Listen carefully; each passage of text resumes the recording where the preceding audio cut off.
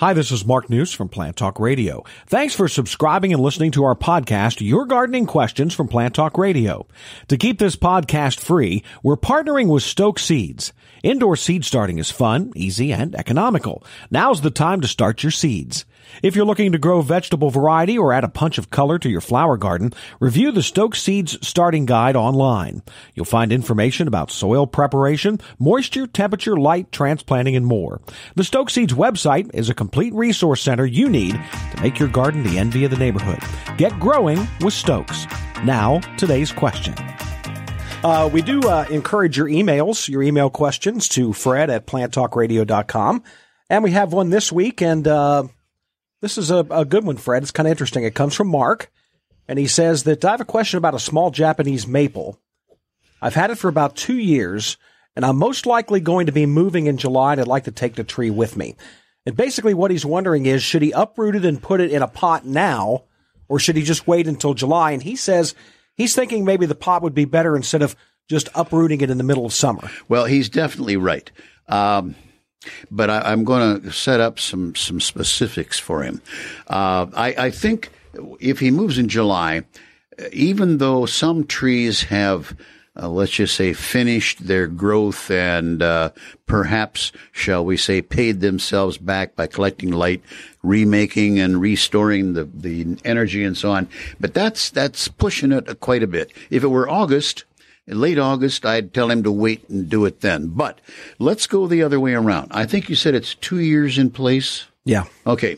If that is the case, the tree won't have rooted out very wide.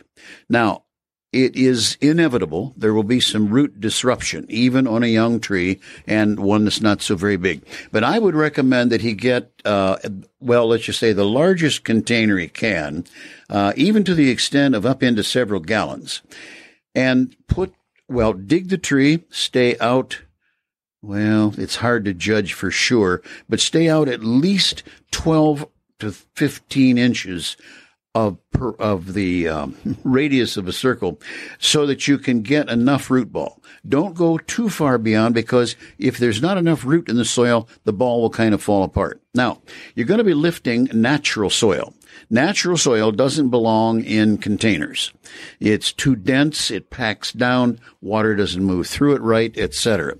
So get a couple bags of potting material or something of that nature that is made up of a lot of organics and then some physical breakups, little chips of things and so on, and put the plant on a bed of 2 or 3 inches of soil of the potting soil in the bottom of the container. Even to the extent, if you wanted to put some gravel in, maybe 1 inch at the very most, then put some cheesecloth, doubled up or tripled up or burlap or whatever on the top of that gravel so that there's a waterway out at the bottom of the container. The container should have, a minimum of 3 exit holes, if not 5 or more. Now, set the plant in on top of that. Then fill in around the sides with the potting material. Don't press down too hard. You don't want to cause patty cakes of mud and so on. And yet you don't want a dense soil, because even though I know better, I have killed a few things by thinking, well, I'll get this taken care of only next weekend until I put it, and then I forget it or what have you.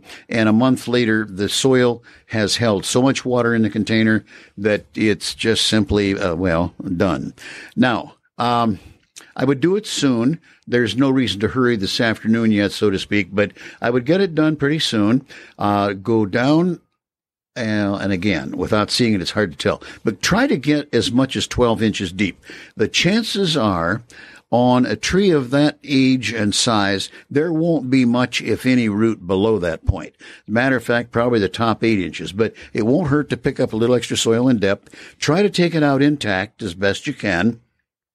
Put it in, and then when you put in the potting soil around the edges and underneath, it will settle as you water. So keep a little extra in the bag as the potting soil settles, and don't punch it down real hard. Just let it settle, then put in some more on top, and then treat the plant as you would any other containerized plant during this period between now and July. And at July, grab both sides of the bucket and off you go. The only thing I would say, don't take it to wherever you're going in an open truck at 60 miles an hour. That's hurricane speed for wind, and trees don't like that. It doesn't matter what kind of tree. So I would wish him well. I think now, soon, is the time to get it done. And about the only other thing I can recommend is, if it's possible, to set the plant where it will get morning sun and then shade in the afternoon, probably the best holding place for the tree. And from there, cross your fingers and go for it.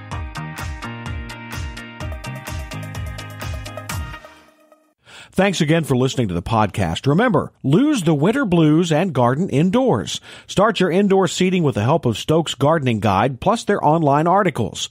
For the best selection of vegetable, flower, and herb seeds available, go to stokeseeds.com. Catalogs are still available. Cultivating successful growers for generations.